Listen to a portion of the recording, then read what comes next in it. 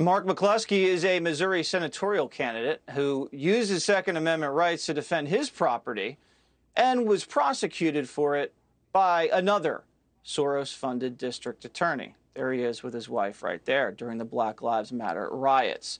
So, Mark, you see the same case. I mean, it's on video. It's clear to everybody with a brain, but these DAs go after you. What do you think the agenda is here? Well, the agenda is to create a total sense of lawlessness, to make the population afraid, to make you hesitate to defend yourself, to think, if I take up my arms, if I exercise my Second Amendment right to defend myself, am I the one that's going to go to jail? And all of these tactics are designed to frighten the individual and to deter real, response, real resolve to fight back against the mob. This government likes the mob. I mean, from protests in front of the Supreme Court and in front of the Supreme Court justices' homes, to Chuck Schumer standing on the Supreme Court steps threatening justices, having Kamala Harris bailing people out of jail so they can go out and riot again. This is a government that actually likes lawlessness, that likes crime, that likes to have the people afraid, because out of chaos comes tyranny, and that's their end game. And so you believe they don't want individuals to be individuals and think and act for themselves. You think they like the mob, they can control the mob and incite the mob and get the mob to do whatever dirty thing they want to have done. Well, absolutely. And if you can't do it by legislation and you can't do it by law, do it by intimidation. And that's exactly what was happening.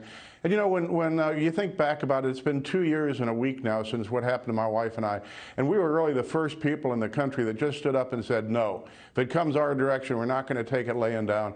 We're going to say, whose streets? Our streets. It's private neighborhood, private house. They have no right to come in there. The moment they broke down that gate and charged our house, any pretense of peaceful protest was gone. But throughout this country, there is still this war on the police. There's still this lawlessness and lack of respect for law and order. And it is insidious, and it's taking over every city, and it makes people afraid. I mean, I live in the city of St. Louis, which, year after year is a murder capital of the world, and our George Soros-funded prosecutor chooses not to prosecute anything except law-abiding citizens. For example, my wife and myself.